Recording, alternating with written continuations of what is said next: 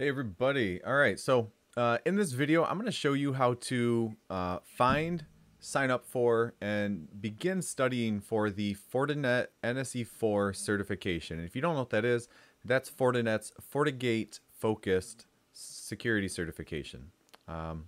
So I'm going to go ahead and get right into it. But first, let me introduce myself. My name is Chris Ray. I'm with InfoSec for Humans, where I help you level up your cybersecurity career.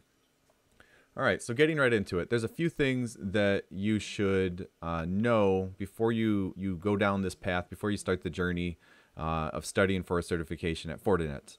So the training site is training.fortinet.com. You can see that here. But there's some other important links. So one is their documentation library, so docs.fortinet.com. The other is their knowledge base, kb.fortinet.com. And then finally, the how-to repository documents.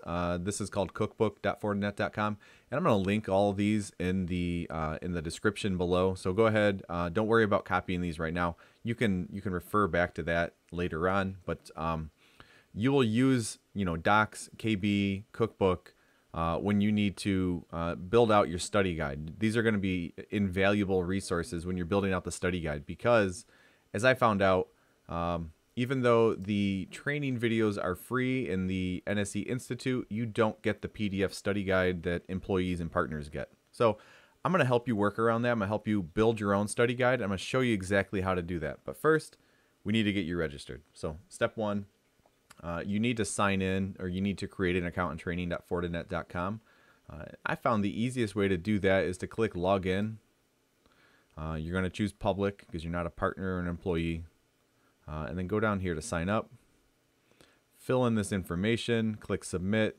It sends you an email with a clickable link. You'll click this link. All right, so at this point, you've clicked this link. It's redirected you to here. Now, I got a little ahead of myself and didn't record how I did this, but I'm going to show you in a minute. But when you log in, you're going to see NSE 1, NSE 2, assigned to you. They're going to be in the resume status or in progress. You can skip those. Those are non-technical certifications. They just teach you the basics of the Fortinet product suite. So if we are focusing, which we are, on the NSE 4, we're going to go over here to the library.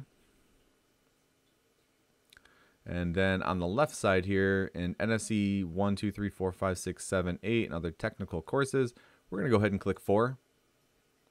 And then you'll notice here that there is Fortigate Security and Fortigate Infrastructure. It's not that there's two exams, it's that there's one exam, but they split the topics up into security-focused topics and infrastructure-focused topics.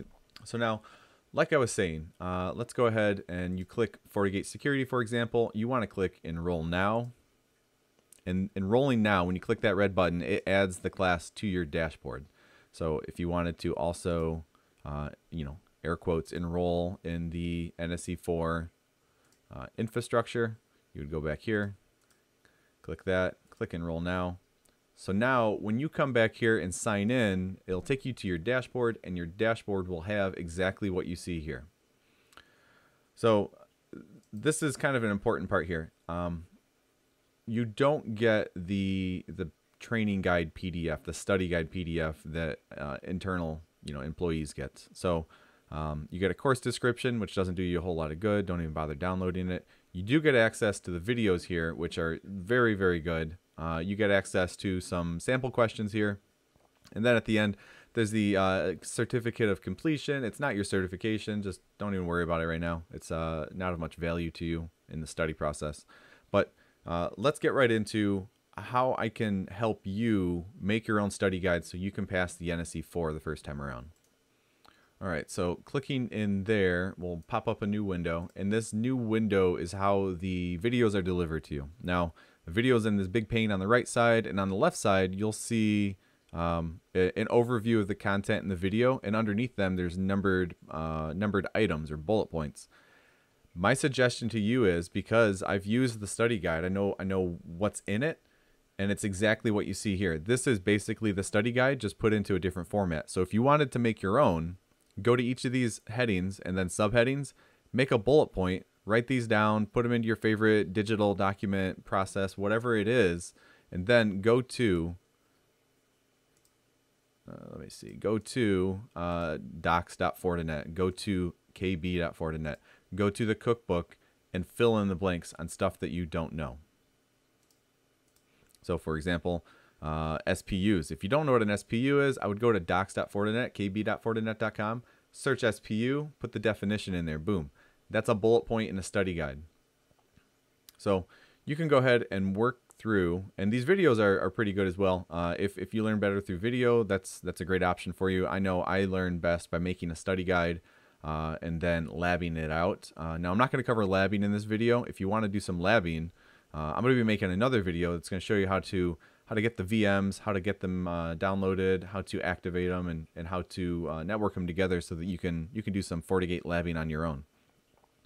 But that's pretty much it. Once you're in, it's pretty self-explanatory. You've got the videos.